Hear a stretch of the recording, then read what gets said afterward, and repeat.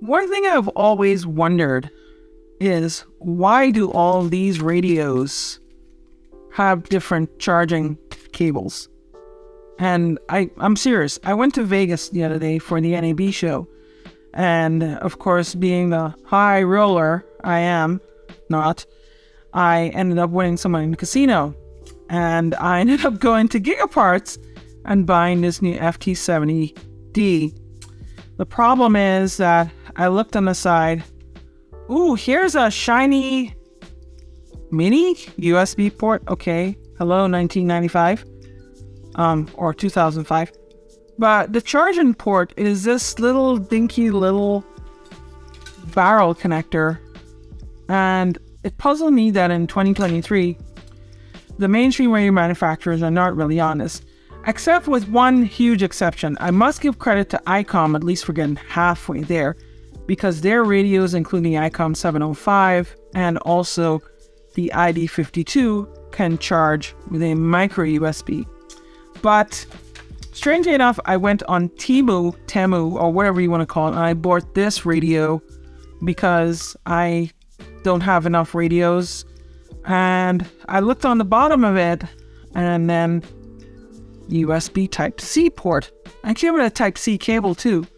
And I can pretty much plug this into anything, and I can charge this happily via USB-C. But that's not all. The USB-C port is not even built into the radio. It's built into the battery. This makes me wonder, with the EU regulations coming up that require phones and cameras and such like that to have USB Type-C ports, are we going to see this on amateur radios? And I really don't know the answer to this, but this can get you some clue.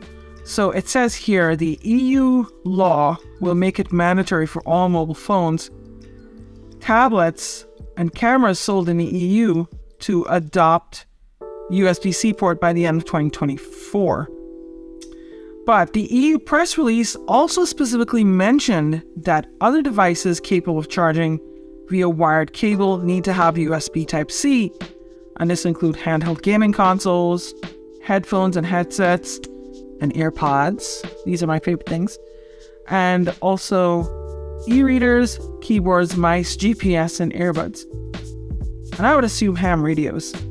I'm kind of hoping that the manufacturers have some USB Type-C ham radios in the pipeline, because it'd be kind of nice to be able to take this and just pick up any one of the billions and billions of USB cables that I have, Type-C, plug it in and charge without having to look for the special brick that they have. It won't work. I could even plug this radio into my car's built-in USB Type-C port and charge away, And let me tell you something. I really love radios from the big three, more so than I love Baofeng. No, I'm not going to work for Baofeng and all of these other radios from the Far East. But Far East, of course, Japan is in the... I just totally... all of these radios have the ability to charge via USB Type-C. I'm hoping we see some of that from the big three. Okay, tell me what you think. Sound off below.